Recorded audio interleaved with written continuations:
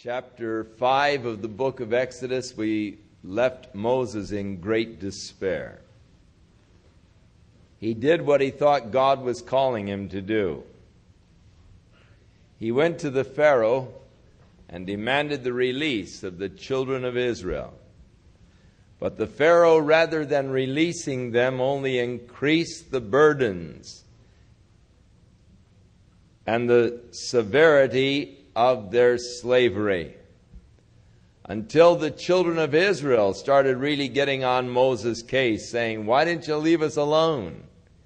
We were much better off before you ever came. And now since you've come, things are really hard on us. We wish you would have left us alone." And so Moses, in turn, went to God and said, "God, what were you asking me to do? Why did you ask me to do it, Lord? Because you haven't delivered them, and things are just worse." You know, it is interesting how that many times when we launch out into what we feel is the will of God for our lives, that things don't work out exactly like we thought they were going to work out. Sometimes things turn into total chaos, and we're prone to challenge again our calling. God, did you really call me to do this? And if you call me to do this, how come it's turned into such a mess? Now, Moses didn't want to go in the first place. He had said, "Oh, Lord, please call somebody else." But the Lord became angry with Moses. Moses did what the Lord said, and just things seemed to be going just the opposite of what he had anticipated and expected. I do believe that any time we enter into any kind of ministry for the Lord, that Satan is going to challenge our commitment of faith. And that Satan is going to do his best to discourage us right at the beginning of any ministry. He's going to make you question the call of God upon your life. He's going to challenge the work of God within your life. Especially if that ministry has to do with some of the gifts of the Spirit. How Satan loves to challenge any exercise of the gift of the Spirit. For instance, the gift of prophecy. He that prophesieth, Paul said, let him prophesy according to his portion of faith. But many times when you, by faith, step out and speak what you feel to be the Word of God, people will challenge it. And it'll cause you to question, was that really God that was speaking to me? And Moses came to this place of challenge. The people challenged him and challenged his ministry, and he in turn challenged God. Why did you send me? Things aren't any better, they're only getting worse. So beginning with chapter 6, we have God's response to his diswrought prophet. Then the Lord said unto Moses, "Now shalt thou see what I will do to Pharaoh, for with a strong hand shall he let them go, and with a strong hand shall he drive them out of his land." Moses, you haven't seen anything yet. Now you're going to see what I'm going to do to Pharaoh. Because with a strong hand, he's not going to just let them go. He's going to drive them out. By the time they go, he's going to be glad to see them gone. And God spake unto Moses and said unto him, "I am the Lord." Now that is, it might look upon the surface as just sort of, well, of course. But how many times we forget that? How many times we think we're in the driver's seat? How many times we think we ought to be controlling the situation?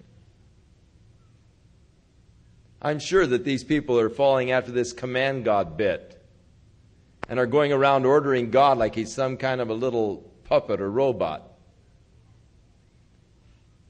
That God is saying to them, hey, wait a minute, I am the Lord. Who's in control? Who's guiding these things? Who's governing over these things?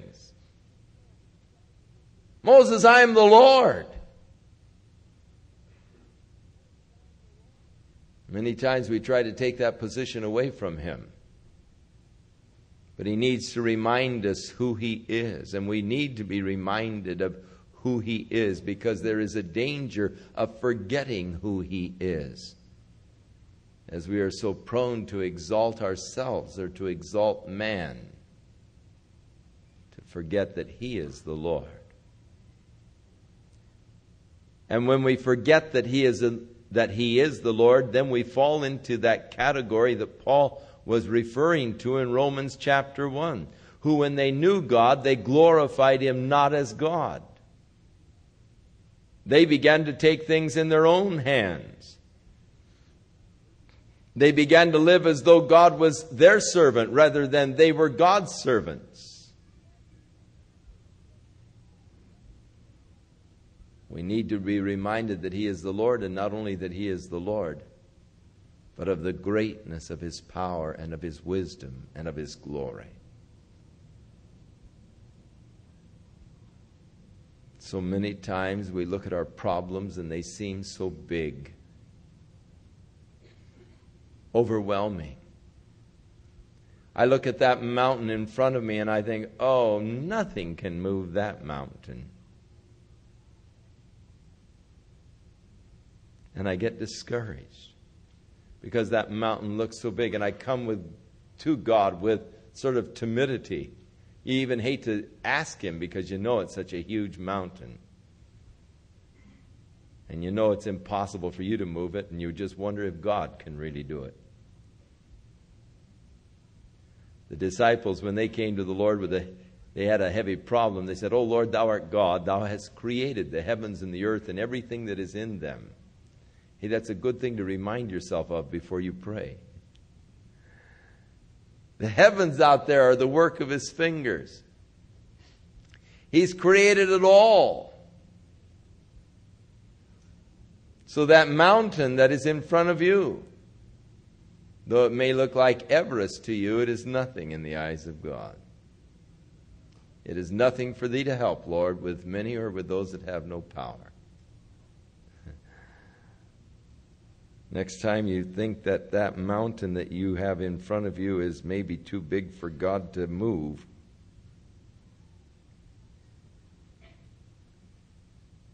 get up at about 4 o'clock, 3:30, and look out into the western sky and look at the constellation Orion. And take a careful look at the left shoulder of Orion. That's Betelgeuse. Betelgeuse is 415 million miles in diameter. If you would hollow out the center of Betelgeuse, leaving a crust 100 million miles thick, you could put the sun in the middle of Betelgeuse and let the earth rotate around it and have 100 million miles to spare. Betelgeuse is a pretty big mountain. And it happens to be traveling at about 19 miles a second. Have you ever wondered what kind of a force or thrust it took to get Betelgeuse into orbit? Something that huge, moving that fast. You ever wondered what thrust, what force?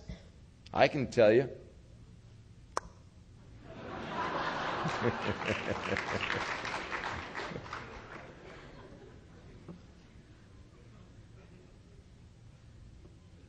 When I consider the heavens, David said, the work of thy fingers, hey, all of my problems seem really small. That mountain doesn't look nearly so big. God said to Moses he's had his feathers ruffled and he was all upset. God said, hey, wait a minute, I'm the Lord. And so many times we get all upset, our feathers ruffled. And he said, hey, wait a minute, I'm the Lord. I'm in control. I've got it, And we need to remember that what a comfort to know that He is the Lord and He is in control. And I appeared unto Abraham and to Isaac and unto Jacob by the name of God Almighty, El Shaddai. But by the name Jehovah was I not known to them. Now, that is in the sense that the word means the becoming one. Actually, Abraham used the term Jehovah Jireh. When his son Isaac said, Dad, where is the sacrifice? Abraham said, Jehovah Jireh, the Lord will provide. But yet God is saying, by my name Jehovah was I really not known. In other words, they knew Him in a less personal way than Moses was to know God. They knew Him as the Almighty God, the Creator of the heaven and the earth. And some of you may know Him as the Almighty God, the Creator of the heaven and the earth. Whenever I hear a person beginning his prayer, O thou Almighty God, Creator of the universe, I think, well, they really don't have a very close relationship with Him. When I hear someone come in and say, hey, Dad, really in trouble, I feel, they've got a neat working relationship with the Father. I was with some Italians once in a prayer meeting, and they started saying, oh, Papa. And I was shocked for a moment. I thought, that's sacrilegious. And then I found out that Papa was father in Italian. I thought, oh, that's beautiful. I like that, Papa. Your child's in trouble. I need help. It's glorious to have a close, intimate relationship with God. To know Him by that name Jehovah, where He becomes to me all that I need. Now, they had not really appropriated that fullness of God that He wants to be to His people. God was sort of a far-off, great, powerful, almighty force. Creative. Yet He was known in a personal sense, but yet always in that vast distance that exists between the infinite and the finite.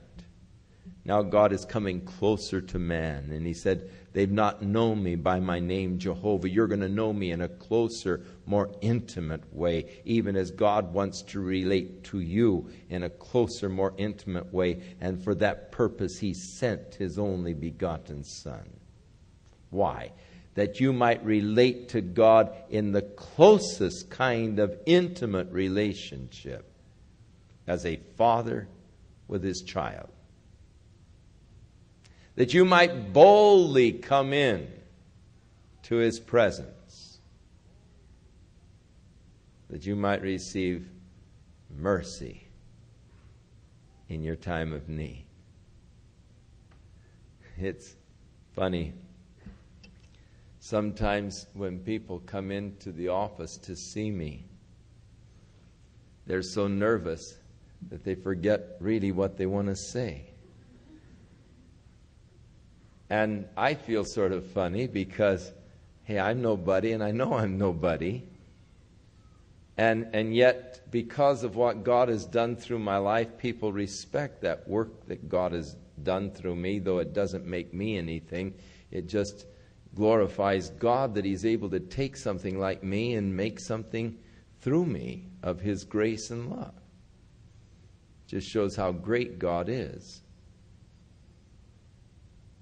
But yet people sometimes have that sort of, oh, Chuck, that it was something, though it really isn't, and you don't need to be that way if you feel that way at all. But I'll tell you, my grandkids aren't that way. Man, they come storming into the office. They don't care what kind of a counseling session I'm in or anything else, And they interrupt whatever's going on. Grandpa, I need an ice cream cone.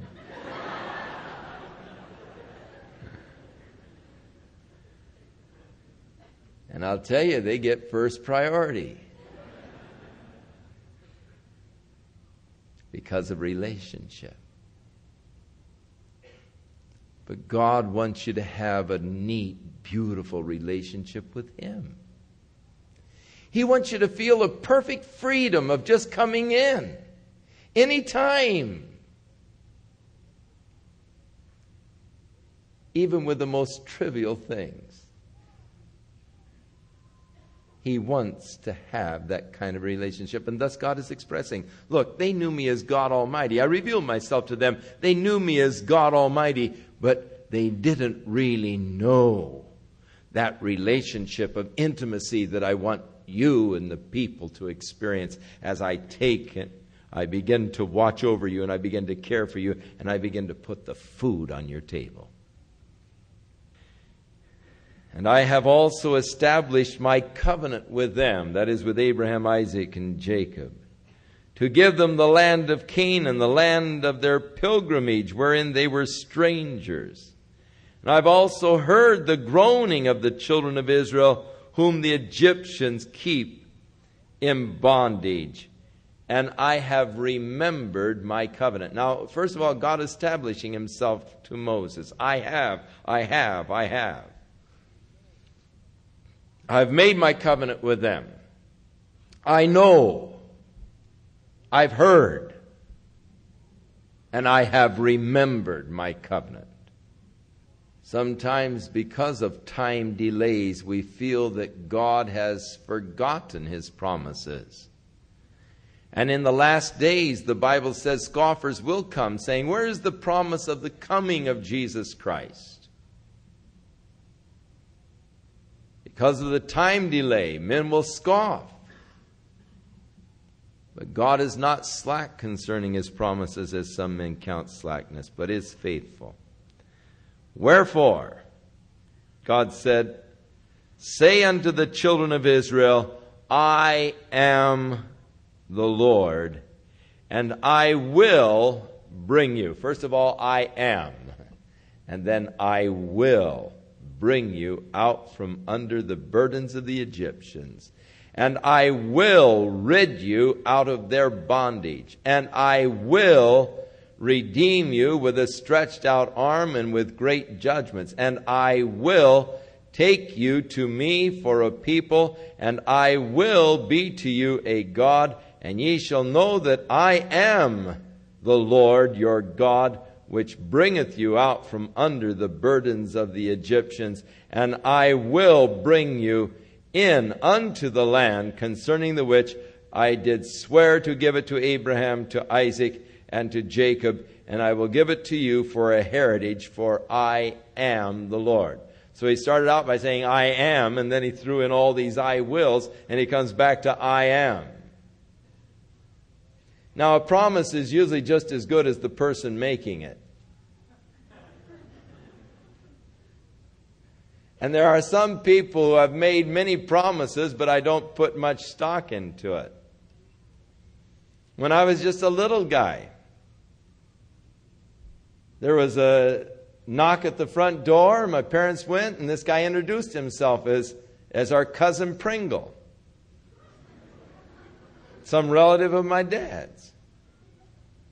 And they came in, oh, this is your family, Charles. Oh, wonderful, wonderful. And he kissed all of his kids. And he looked at me very sternly and he said, now, son, don't smoke. And if you don't smoke until you're 21, I'll give you a gold watch. Well, I thought that was sort of a funny thing for him to say because he was smoking. I didn't smoke until I was 21. In fact, I haven't smoked yet, but I've never seen him again. So I've got a gold watch promised to me that I've never seen because I've never seen that cousin Pringle again.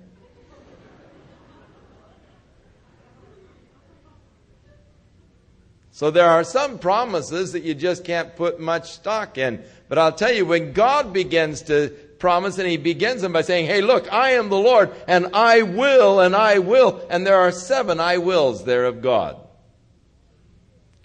What God will do for His people. And because the history of the children of Israel is typical history, and it typifies the child of God coming out of bondage through the Red Sea baptism into a new relationship of faith with God in the wilderness, and on in through the death to the old life and the old self into the land of promise. A life of richness and fullness. We can take these I wills of God to Israel and we can apply them to our own lives as God is promising, I will deliver you from the heavy burdens. I will rid you from the bondage of your flesh and of that old life. And I will redeem you and take you for a people. And I will be to you a God. And I will bring you into the fullness of that which I have promised. So Moses spoke to the children of Israel these words of the Lord. But they hearkened not unto Moses for anguish of spirit and for the cruel bondage. They at this point were so discouraged because of the things the Egyptians were laying upon them. Even when Moses came with these glorious promises and declarations of God, the people just couldn't believe it. And the Lord spake unto Moses, saying, Go in and speak unto Pharaoh, the king of Egypt, that he let the children of Israel go out of his land. And Moses spake before the Lord, saying, Behold, the children of Israel haven't listened to me. How then will Pharaoh hear, who am of uncircumcised lips? Moses said, hey, God, now look. You told me to tell the children of Israel. I told them they didn't listen to me. Now you're telling me to tell Pharaoh. If they didn't listen to me, what do you think the Pharaoh is going to do? He's not going to listen to me. So Moses is still dragging his heels at the call of God, at the commission of God upon his life. And the Lord spake unto Moses and unto Aaron, and he gave them a charge unto the children of Israel and unto Pharaoh the king of Egypt to bring the children of Israel out of the land of Egypt. Now, at this point, there is inserted a little genealogy of the first 3 sons of Jacob. And with Reuben and Simeon, his first 2 sons, it lists just the names of the sons of Reuben and Simeon as they are in Genesis. When it lists then the names of the sons of Levi, it goes on then to name the grandsons and the great-grandsons in order that we might have a genealogy that will bring us down to Moses and Aaron. So Amram, verse 20, took him Jochebed, his father's sister, to wife, and she bare him Aaron and Moses. And these are the years of the life of Amram. He was 137 years old. Now, verse 27, these are they. Well, verse 26. Now these are that Aaron and Moses to whom the Lord said, bring out the children of Israel from the land of Egypt according to their armies. These are they which spake to Pharaoh the king of Egypt to bring out the children of Israel from Egypt. These are that Moses and Aaron. So you have a little genealogy to bring you to Moses and Aaron, just sort of inserted here into chapter 6 so you know where they came from. And it came to pass on the day when the Lord spake unto Moses in the land of Egypt, that the Lord spake unto Moses, saying, I am the Lord. Speak thou unto Pharaoh king of Egypt all that I say unto thee. And Moses said before the Lord, Behold, I am of uncircumcised lips. How shall the Pharaoh hearken unto me? So that's just sort of a little throwback to verses 12 and 13. He threw in the genealogy, and then he sort of recaps the story to bring you up to chapter 7. And the Lord said unto Moses, See, I have made thee a god to Pharaoh, and Aaron thy brother shall be thy prophet. Thou shalt speak all that I command thee. And Aaron thy brother shall speak unto Pharaoh, that he send the children of Israel out of his land. And I will harden Pharaoh's heart, and multiply my signs and my wonders in the land of Egypt. Now, it is important that we point out to you at this point that we are going to be reading now. Here God says, I'm going to harden the heart of Pharaoh. And on cases we're going to read, and God hardened the heart of Pharaoh. And then God cracked his skull for having a hard heart. Now, is that fair? That God would harden a man's heart and harden a man's heart and then wipe him out because he has a hard heart? And so if we don't understand a little bit of the Hebrew language, we could come into real difficulty here in the understanding of God and the ways of God. Is God really fair? Now, to me, that would be very unfair to harden a guy's heart and then to whip him because he has a hard heart. There are two Hebrew words that are employed now in our text, but they are both translated hardened as we go through. You're going to read in the text where Pharaoh hardened his heart. And then where God hardened the heart of Pharaoh. But there are two different Hebrew words employed. It's important that you know that. Because this word here in verse 3 literally means will make stiff or stiffen the heart of Pharaoh. Where the other Hebrew word means hardened in the sense of hardened as we think of it. So Pharaoh hardened his heart and God strengthened Pharaoh in that position. Now, God will let you set your course. And oftentimes, He'll strengthen you in that course that you have set. This He did with Pharaoh. Pharaoh hardened his heart against God. God strengthened his position. All right, you want to harden your heart against me? I'll strengthen your position in order that I might magnify my power throughout the whole earth. But Pharaoh had that free choice to begin with. He exercised that choice in hardening his heart against God, and then God firmed up his decision. It's a tragic thing when God firms up our decisions many times, unless the decision is the right decision, and then it's great that God firms up our decision. But God so often operates this way, making firm your decision. That's a blessing to me. Because I was so weak when I first made my right decisions for the Lord, but the Lord strengthened my decision. And God made me strong in my position. God, in a sense, hardened my heart. That is, He made strong or stiffen the position that I made in committing my life to Him. Strengthen my resolves.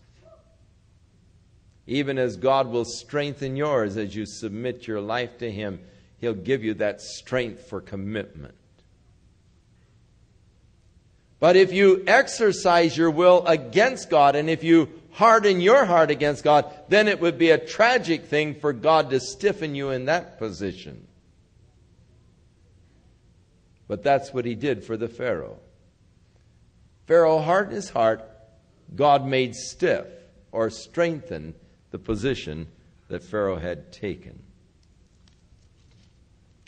But Pharaoh shall not hearken unto you, that I may lay my hand upon Egypt, and bring forth my armies and my people and my children of Israel out of the land of Egypt by great judgments. Now you see, God is speaking by foreknowledge. He knew what Pharaoh was going to do. He knew the decision that Pharaoh was going to make. God strengthened the Pharaoh in his position. Actually, it would almost have to, because all of this guy went through, and still he's saying, no, you can't go. Man, he had to be the most stubborn, foolish person in history. Allowed Egypt to be wiped out because God stiffened his heart. Made it strong in the position he had taken against God and against the people of God. But God knew that the Pharaoh wasn't going to let them go. But that's just foreknowledge. You can't blame God for that. You can't fault God for that. If He knows what's going to happen, you can't say, oh, well, God isn't fair, because He knows what's going to happen. He can't help that He knows it. He's just God. So God deals from this advantage of foreknowledge, but it would be stupid to have foreknowledge and not to use it to your advantage. Think of what you could do if you had foreknowledge, like God has. Now, if you went to the racetrack and you had foreknowledge of which horse was going to win, wouldn't it be sort of stupid to bet on the losing horse? That's dumb. If you have the foreknowledge, you know which horse is going to win, you naturally are going to bet on the winning horse. Now, God having foreknowledge, know who's going to win, wouldn't it be sort of foolish for God to invest in the losers?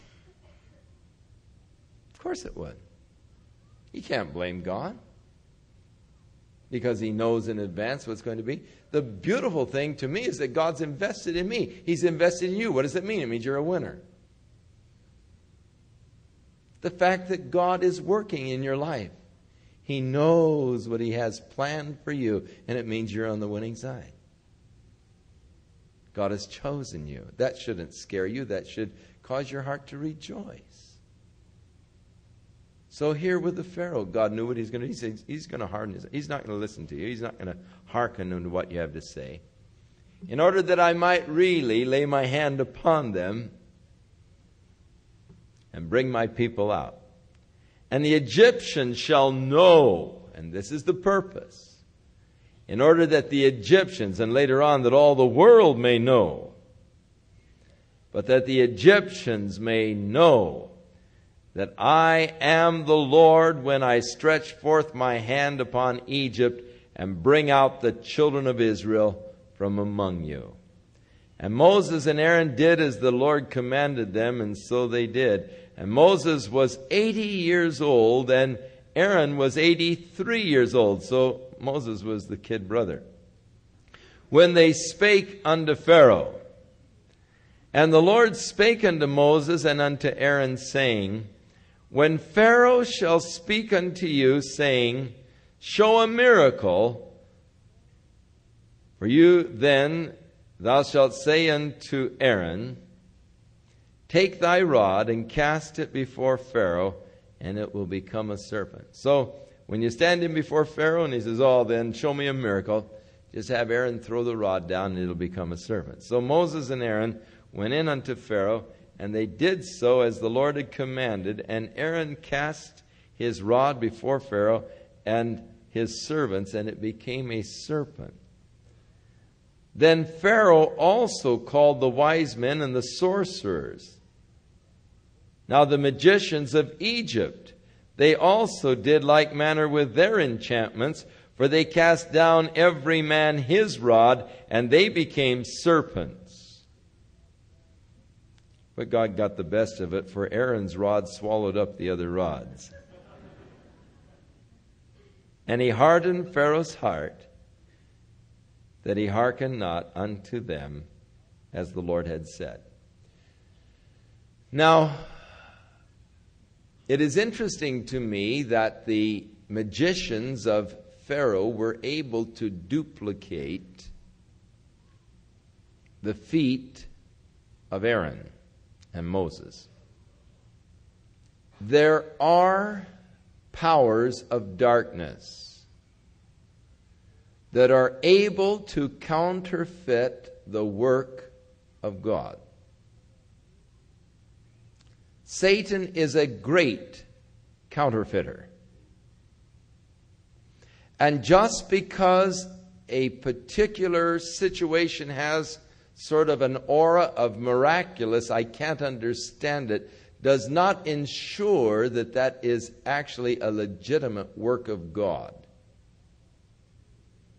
Satan is able to counterfeit much of God's work, and often does counterfeit much of God's work. One of the things that is to mark the Antichrist is the tremendous ability that he'll have to work miracles and signs and wonders in the eyes of the people. He'll be able to do miraculous feats. Now, we are told concerning Satan that he is able to transform himself into an angel of light in order to deceive. And he is able to counterfeit the work of God in order to deceive people. Now, because Satan is able to counterfeit the work of God, should we then just say, well, I want nothing to do with miracles because Satan can counterfeit miracles? Notice that a counterfeit never disproves the genuine, but only the opposite. You cannot have a counterfeit unless there is a genuine. It's got to be a counterfeit of something. It's a counterfeit of the genuine article. And the counterfeit then never disproves the genuine, only affirms the genuine to exist. And so if people tell you, well, there are counterfeit gifts, yes, that is no doubt true, but that doesn't disprove the genuine gifts of God. It only affirms the genuine gifts of God. But how do I know whether or not I'm going to get a counterfeit gift or a genuine gift from God? Well, if that is a concern to you, then you first of all need to just get your relationship with God right and your concepts of God right. For if you think that when you have your heart open to God and you are really seeking God with all your heart, He's going to lay some counterfeit gift on you, then you do not know, nor are you serving the same God that I know and serve.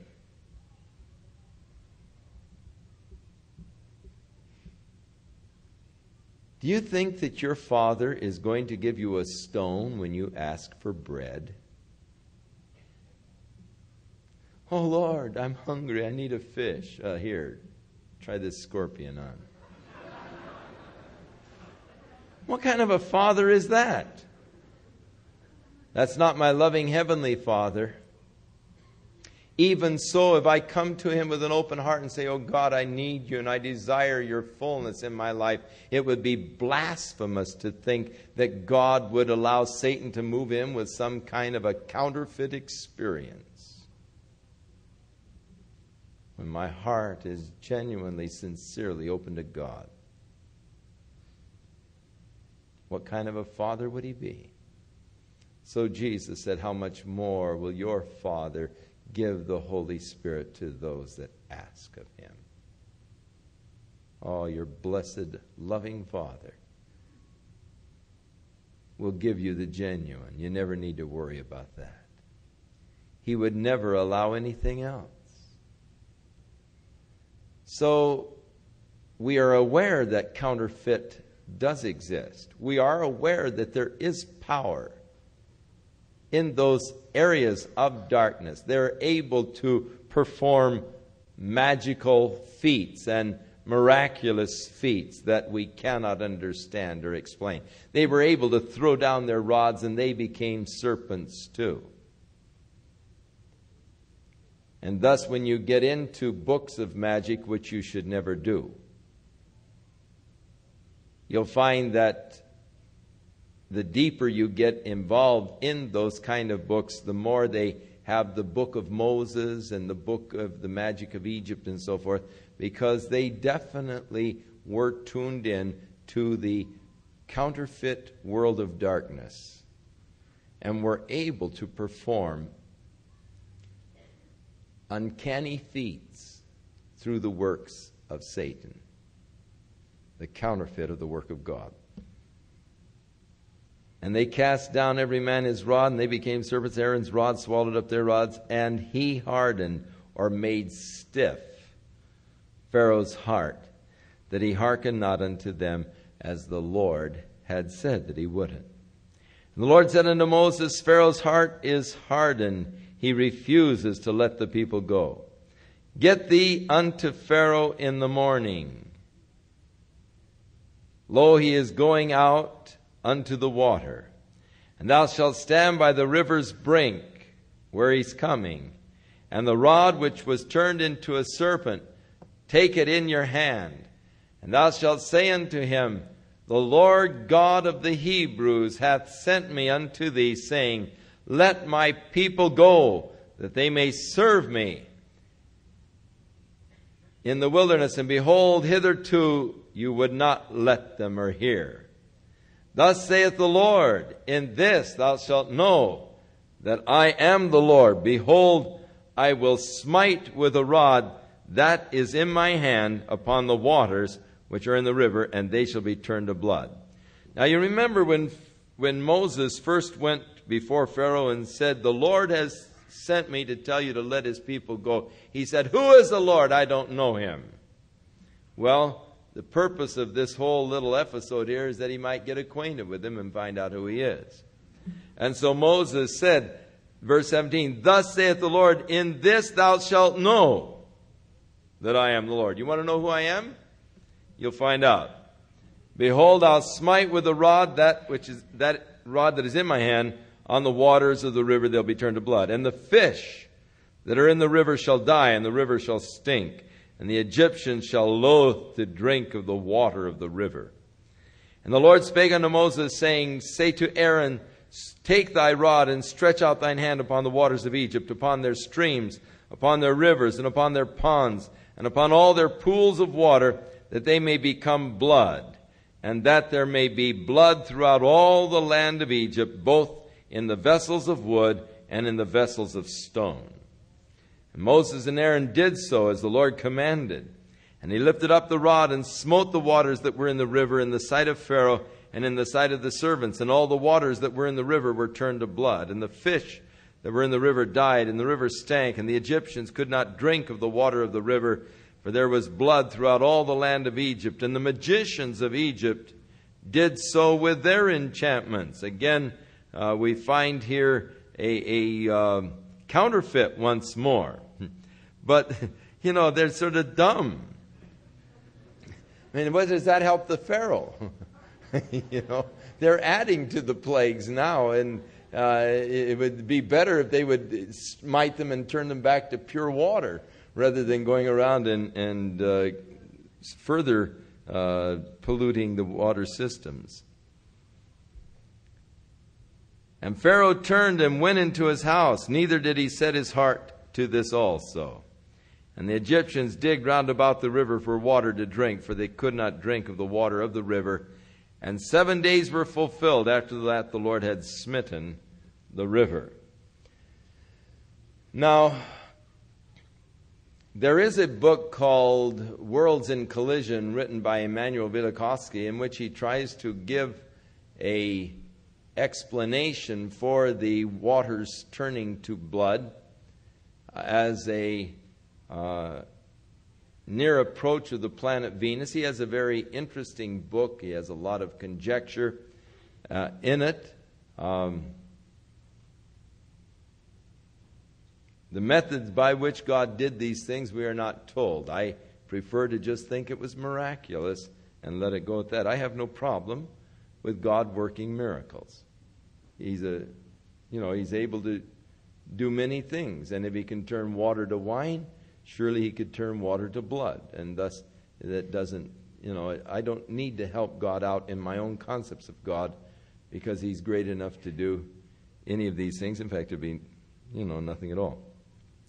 The Lord spake unto Moses, Go unto Pharaoh, and say unto him, Thus saith the Lord, Let my people go, that they may serve me. So the third demand now, actually the fourth demand, and if you refuse to let them go, behold, I will smite all of your borders with frogs. Now, of course, the Egyptians worshipped the snakes, and thus when his rod turned into a serpent, they couldn't kill it because they worshiped snakes. They also worshiped the Nile River as one of their gods because of its life-sustaining forces. When it turned to blood, God is really striking out at another one of their gods. But another thing they worshipped were frogs.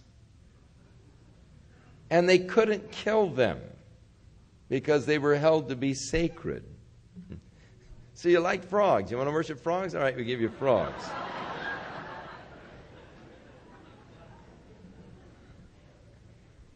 And the river shall bring forth frogs abundantly, which shall go up and come into your houses and into your beds, chambers, in your bedrooms, and upon your bed, and into the house of your servants, and upon thy people, and into your ovens, and into the kneading troughs. And the frogs shall come up both on thee, and upon thy people, and upon all of your servants. And the Lord spake unto Moses, Say unto Aaron, Stretch forth your hand with thy rod over all the streams, and over all the rivers, and over all the ponds, and cause frogs to come up upon the land of Egypt. And so all of the frogs and all the ponds, rivers, and all just invaded the land at the drawing and the impulses that God sent out to them. Now, God's control over nature is to me always a very interesting thing to observe. Nature itself is so fascinating. So many imponderables of nature. I just love to study the capacities of God's little created beings.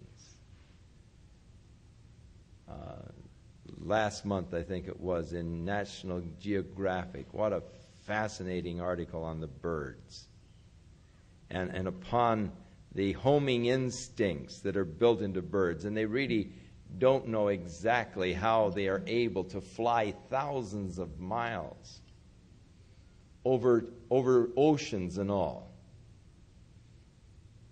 They feel that maybe they are able to tune in on the magnetic forces for guidance systems. They really don't know exactly how they can navigate so accurately. The little golden plumber, or plover, it spends its winters in Hawaii and its summers in Alaska. Now, that's not so dumb. It goes up to Alaska in the spring to have its young. And then in the fall, before the big storms, it takes off and flies back to Hawaii. Several thousand miles, nonstop, losing about a quarter of its weight in flight.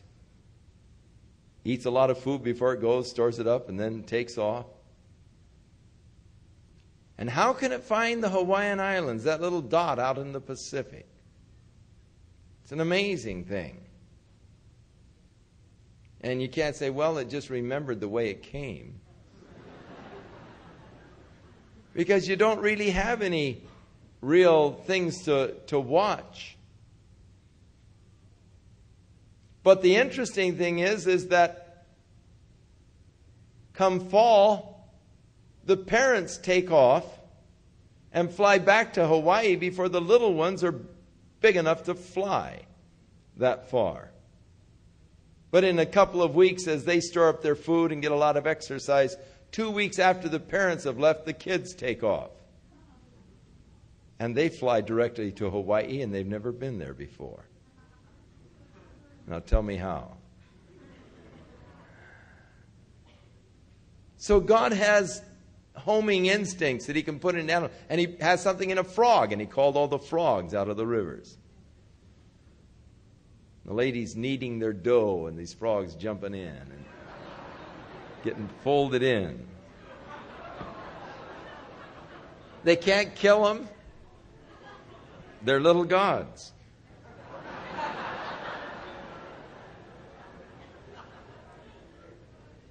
And Aaron stretched out his hand over the waters of Egypt, and the frogs came up, and they covered the land of Egypt, and the magicians did so. About then I'd kill them with their enchantments, and they brought up frogs upon the land of Egypt. Then Pharaoh called for Moses and Aaron, and he said, "Entreat the Lord." Who is the Lord? I don't know him. Now Pharaoh's changing his tune. "Entreat the Lord, that he may take away the frogs from me and from my people, and I will let the people go, that they may do sacrifice unto the Lord." Moses said unto Pharaoh, "Glory over me. When shall I entreat for thee?" In other words, you tell me when you want the frogs gone, so that when they're gone at that time, you will know that God did it. You know, you won't just say, "Oh, well, you know, they decided to go back to the river." You tell me when you want them gone.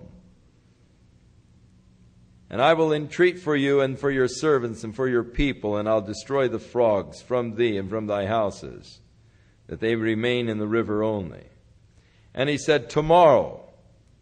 And so he said, "All right, be it according to your word, that ye may know who is Jehovah, that you may know that there is none like unto Jehovah our God. And the frogs shall depart from thee and from thy houses and from thy servants, from thy people, and they shall remain in the river only." And Moses and Aaron went out from Pharaoh, and Moses cried unto the Lord because of the frogs which he had brought against Pharaoh. And the Lord did according to the word of Moses, and the frogs died out of the houses. He didn't send them back to the river, he just let them die. Out of the villages and out of the fields, and they gathered them together in heaps, and the land stank. Stinking gods. And God's just really, rubbing their noses in their gods, really, and just saying, "You want to serve these gods? You don't know who I am, and here you are." So when Pharaoh saw that there was respite, he hardened. And now the word completely different, kabib. He stiffened or heavied his heart against God, and hearkened not. Heavied is the literal translation. And hearken not to them as the Lord had said. Lord said unto Moses, saying to Aaron, "Stretch out your rod." Now he didn't go to the Pharaoh this time. He's just going to bring one on him without any warning. So said to Aaron, "Stretch out the rod and smite the dust of the land, that it may become lice throughout all the land of Egypt." Now, it's either lice or mosquitoes. We don't know which. It's a word that's only used twice here, and in Psalms when this plague is referred to. And so there are some, in the translation into the Greek, in the Septuagint it seems to be mosquitoes, but we don't know if it was lice or mosquitoes. It really doesn't mean different. Either one would be miserable. And they did so, for Aaron stretched out his hand with his rod, and he smote the dust of the earth, and it became lice in men and in beasts, and all the dust of the land became lice throughout all the land of Egypt. And the magicians did so with their enchantments to bring forth lice, but they couldn't. So here the Egyptians came to an end.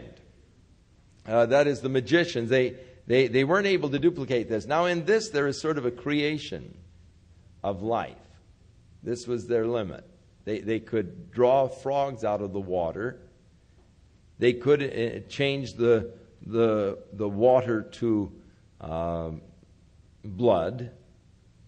They could make serpents out of their rods, but at this point They can't follow it any further. Their powers have been more than matched by now. And so the magician said to Pharaoh, "This is the finger of God." And Pharaoh's heart was hardened, and he hearkened not to them as the Lord had said. And the Lord said unto Moses, "Rise up early in the morning, and stand before Pharaoh.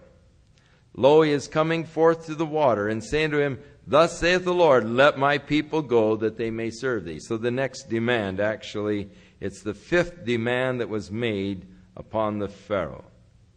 "Else, if you will not let my people go, behold, I will send swarms of flies upon thee, and upon thy servants, and upon thy people, and in thy houses, and in the houses of the Egyptians. They'll be full of the swarms, and also the ground where they are. And I will sever in that day the land of Goshen." In other words, from this point on, God is now going to make a distinction between the Egyptians and the children of Israel. The plagues are going to come upon the Egyptians, but the children of Israel are going to be spared. And so God is going to make a division now. "That no swarms of flies shall be there, to the end that you may know that I am the Lord in the midst of the earth." Again, who is the Lord? I don't know the Lord, the Pharaoh's remark. And so God says, all right, that you might know who I am. And God is introducing himself to Pharaoh. "And I will put a division between my people and thy people. Tomorrow shall this sign be." And the Lord did so, and there came a grievous swarm into the house of Pharaoh, and into his servants' houses, and into the land of Egypt, and the land was corrupted by reason of the swarms. And Pharaoh called for Moses and for Aaron, and he said, "Go ye, sacrifice to your God in the land." And Moses said, "It is not meet so to do," or "it isn't right to do this, for we shall sacrifice the abomination of the Egyptians to the Lord our God. Lo, shall we sacrifice the abomination of the Egyptians before their eyes? And will they not stone us? We will go 3 days' journey into the wilderness and sacrifice to the Lord our God as he has commanded us." So here the Pharaoh now is offering the first of the compromises. It is interesting to me that Satan so often offers us compromises. When you've determined to commit your life to Jesus Christ, and Satan sees that, that's what you've determined to do, then he begins his compromise. Okay, if you're going to, have to make a nut of yourself, but don't get really religious. Don't go too far. Go ahead, go, but, don't get involved too deeply. You don't want to become a religious nut. And so, go to church, but, once a week, once every other week. Don't get, carried away with this thing. Satan offers the compromises. As Satan said, hey, go, but sacrifice in the land. Don't go very far. Stay in the land. Now, Moses knew that if they sacrificed in the land, because the Egyptians worshipped the animals, for them to kill the animals would have caused the ire of the Egyptians to be lifted against them, and they would have stoned them. And because the sacrifices unto God were going to involve the sacrificing of animals, Moses wisely said, no way. We need to go 3 days' journey out of the land, lest the Egyptians see us sacrificing, will stone us. So Pharaoh said, I will let you go, that you may sacrifice to the Lord your God in the wilderness. Only ye shall not go very far away. Now, ask God to get rid of these flies. So the second compromise. First of all, go in the land. Now, don't go very far. And Moses said, behold, I go out from thee, and I will pray to the Lord that the swarms may depart from Pharaoh and from his servants and from the people tomorrow. But let not Pharaoh deal deceitful anymore in not letting the people go to sacrifice to the Lord. And Moses went out from before the Pharaoh, and he entreated the Lord, and the Lord did according to the word of Moses, and he removed the swarms from the Pharaoh, and from his servants, and from his people, and there remained not one.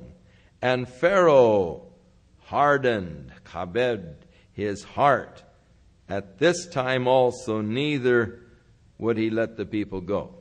Then the Lord said unto Moses, Go in unto Pharaoh, and now we have the sixth demand, and tell him, Thus saith the Lord God of the Hebrews, Let my people go, that they may serve me.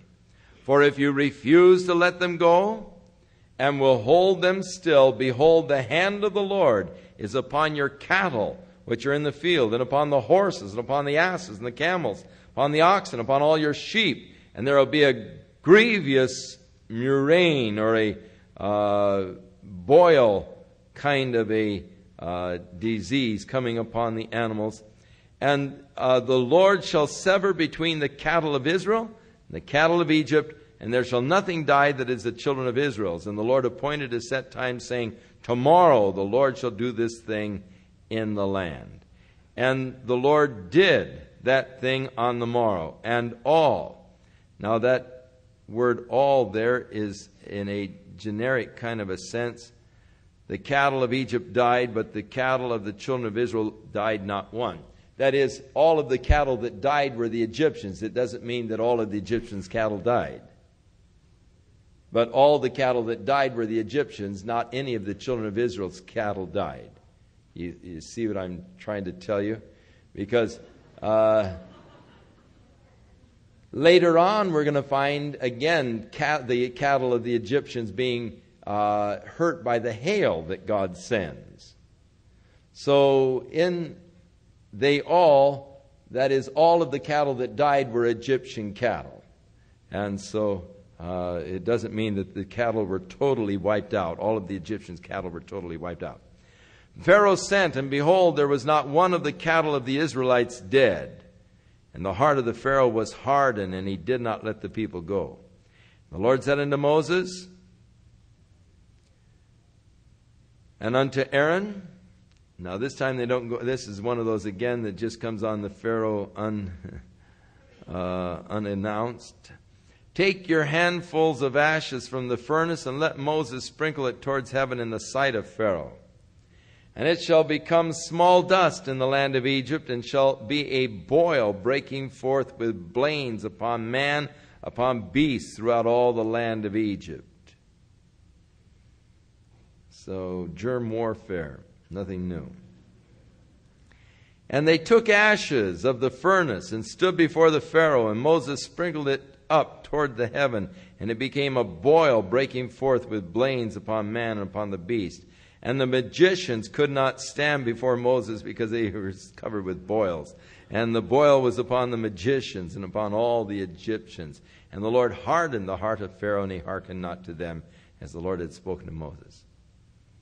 And the Lord said unto Moses, Rise up early in the morning, and stand before Pharaoh, and say unto him, Thus saith the Lord God of the Hebrews, Let my people go. So another demand, the seventh demand actually, that they may serve me.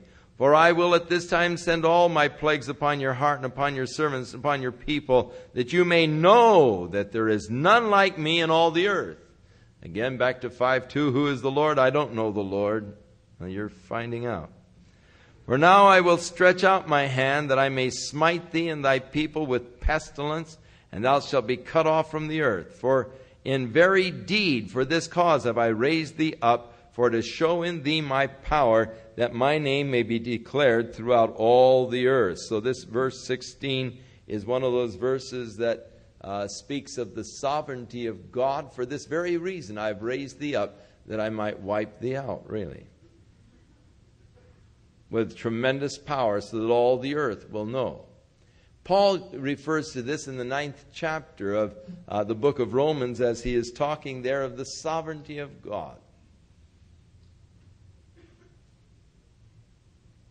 And Paul doesn't seek to explain the sovereignty of God, he just declares it.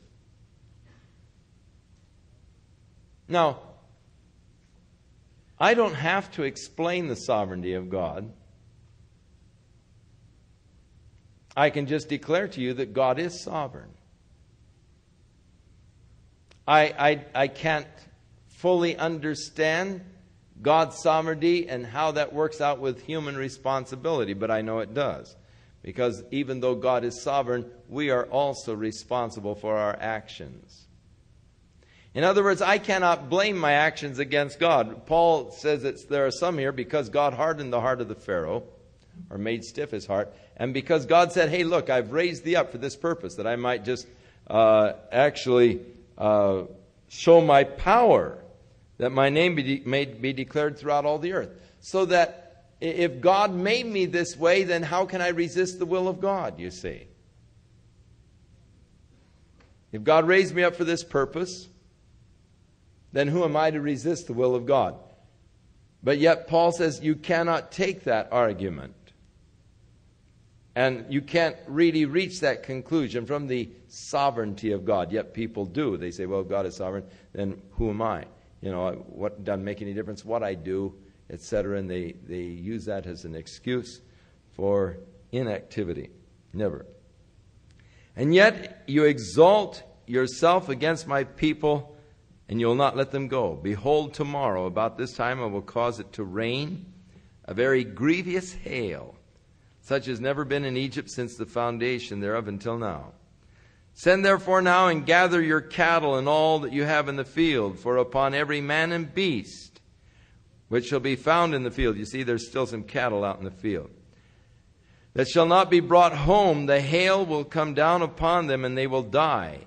And he that feared the word of the Lord among the servants of Pharaoh made his servants and his cattle flee into the barns.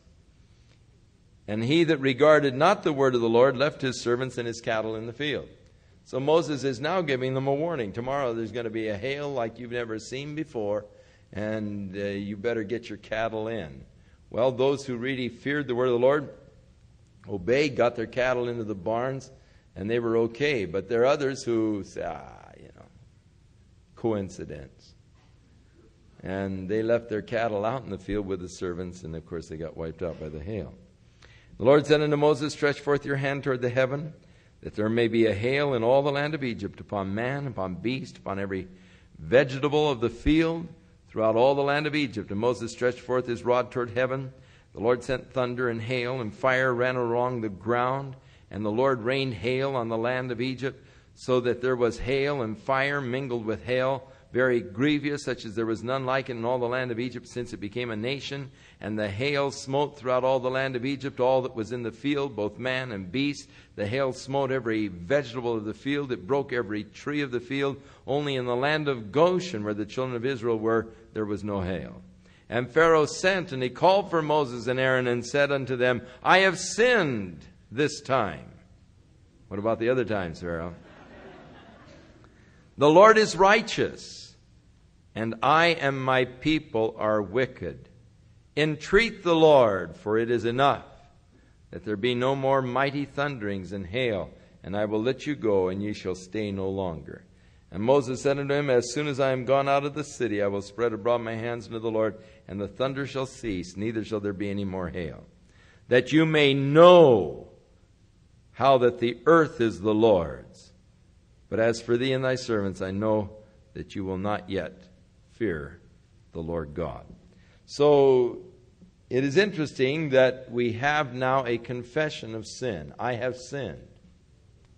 The Lord is righteous. I and the people are wicked. But it was an insincere confession of sin. I've heard a lot of people say, oh, I'm a sinner.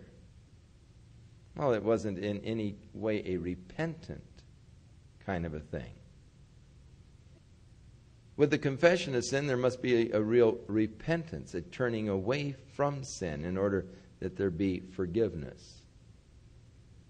Confession in and of itself is not enough. There's got to be that turning away from sin. So Pharaoh said, hey, I'm a sinner.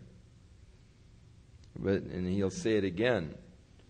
But it's an insincere confession. And the flax and the barley was smitten, for the barley was in the ear, and the flax was bold. But the wheat and the rye were not smitten, for they were not yet grown. And Moses went out of the city from Pharaoh. He spread abroad his hands to the Lord, and the thunder and the hail ceased, and the rain was not poured upon the earth. And when Pharaoh saw that the rain and the hail and the thunder had stopped, he sinned yet more and hardened his heart, he and his servants. And the heart of Pharaoh was hardened, neither would he let the children of Israel go, as the Lord had spoken by Moses.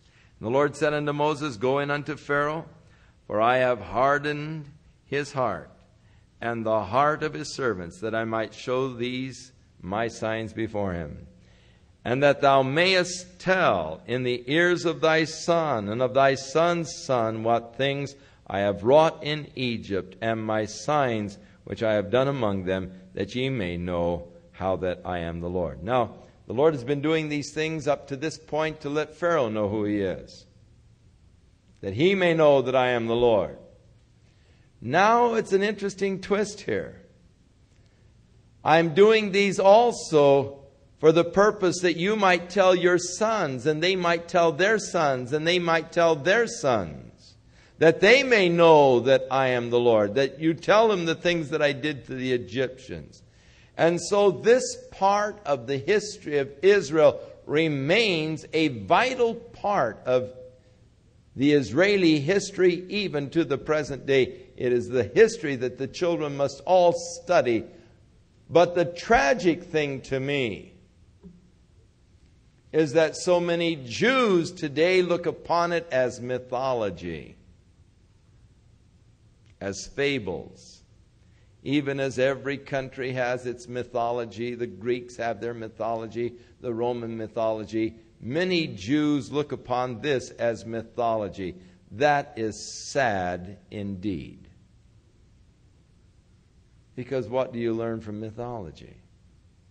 What lessons are to be gained from mythology? How can you know that the Lord is really Lord from mythology? So God wanted them to know that He was Lord, that they might rehearse these things to their children. And Moses and Aaron came in unto Pharaoh and said unto him, Thus saith the Lord God of the Hebrews, How long will you refuse to humble yourself before me? Let my people go, that they may serve me. Or else, if you refuse to let my people go, behold, tomorrow I will bring locusts into thy coast, and they shall cover the face of the earth, that you will not be able to see the earth. They shall eat the residue which has escaped and has remained unto you from the hail. They will eat every tree which grows for you out of the field. They will fill your houses and the houses of your servants and the houses of all the Egyptians, which neither thy fathers nor thy fathers' fathers have ever seen, since the day that they were upon the earth unto this day. And he turned himself and went out from Pharaoh. So he gave Pharaoh warning, Tomorrow the locusts are coming. And Pharaoh's servant said unto him, How long shall this man be a snare to us? Let them go, that they may serve the Lord their God. Don't you know that Egypt is about destroyed? So now the servants of Pharaoh are beginning to say, Hey, wise up. How long are you going to let them wipe us out? We're just about destroyed. Let them go. And so Moses and Aaron were called in by the Pharaoh, and he said unto them, and now he offers another compromise. Go and serve the Lord your God, but who are they that shall go? And Moses said, We will go with our young, with our old, with our sons, with our daughters, with our flocks and our herds. We will go, for we must hold the feast unto the Lord. And he said unto them, Let the Lord be so with you, and I will let you go, and your little ones, look to it, for evil is before you. Not so now. Go now, you that are men, and serve the Lord, all that you desire. And they were driven out from Pharaoh's presence. So Pharaoh is offering the compromise. Look, you can go, but let your children stay. Don't take your children with you. It's going to be tough out there in the wilderness and all, and don't subject your children to that. Now, if you want to go and serve your God, that's in your heart, and you got to do it, then do your thing. But don't make your kids be a part of it. How many times Satan says, Hey, you don't want to rob your kids from fun.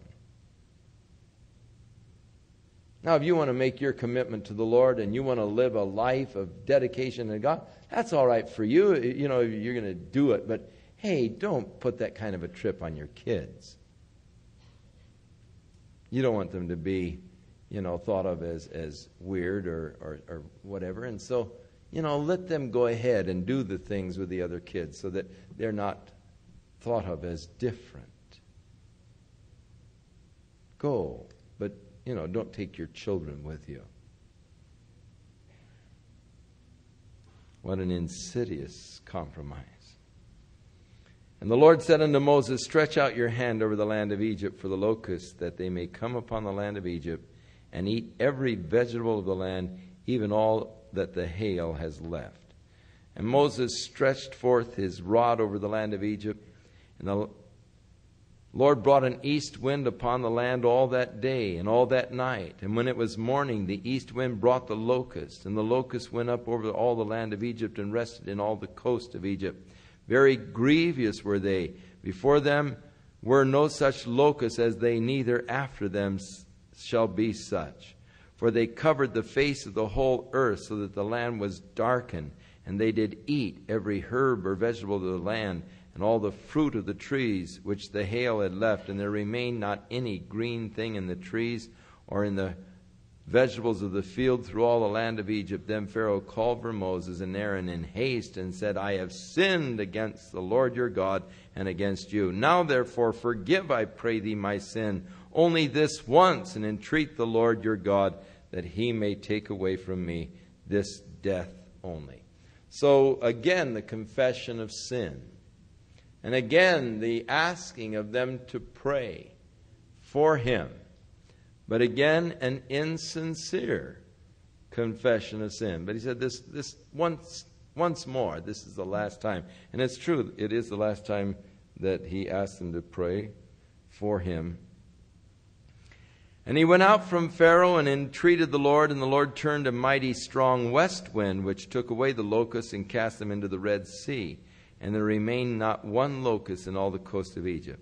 But the Lord hardened Pharaoh's heart, so that he would not let the children of Israel go. And the Lord said unto Moses, stretch out your hand toward the heaven, that there may be a darkness over the land of Egypt, even darkness which may be felt. And Moses stretched forth his hand toward heaven, and there was a thick darkness in all the land of Egypt for 3 days. And they saw not one another, neither rose any from his place for 3 days. But all the children of Israel had light in their dwellings. And Pharaoh called unto Moses and said, go ye, serve the Lord, only let your flocks and your herds be stayed. The last compromise that he suggests. Go, serve God, but don't take your possessions. Let your flocks and herds remain. Give yourself, but don't give your possessions to God. Let your little ones also go along with you. And Moses said, you must give us also sacrifices and burnt offerings, that we may sacrifice to the Lord our God. Our cattle also shall go with us, and there shall not a hoof be left behind. In other words, Moses is saying, man, when we go, we're going all the way. We're not going to even leave anything behind.